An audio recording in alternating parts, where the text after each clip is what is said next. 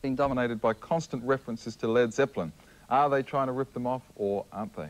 The similarities are impossible not to make, and I had the chance to speak with vocalist Lenny and James Kottak in Los Angeles recently and asked them about the accusations that they're just quick buck merchants. We are pure businessmen, and I mean, we don't have any heart whatsoever. We're in it for the money. We went out there for the money. We only want your money, all right? Okay. Because a lot of your critics suggest that you did do exactly that. You kind of learnt the parts. I know there are a lot of jealous people out there, and some of them call themselves critics, who I think shouldn't be paid.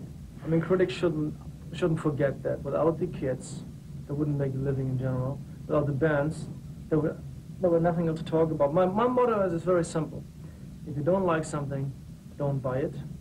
Or if you think you can do something better, then please impress me. But stop talking about it. It's like people we're trying to figure out this master plan behind Kingdom Come. There was never a plan.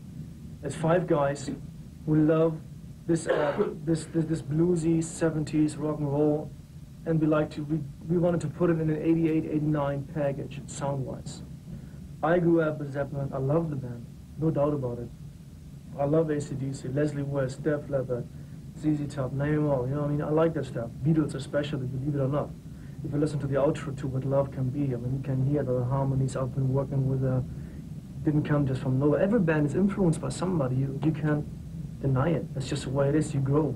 And you put your influences together with your own style, and you create something new. So there you go. This is their brand new video. Do you like it, or do you not? Kingdom Come.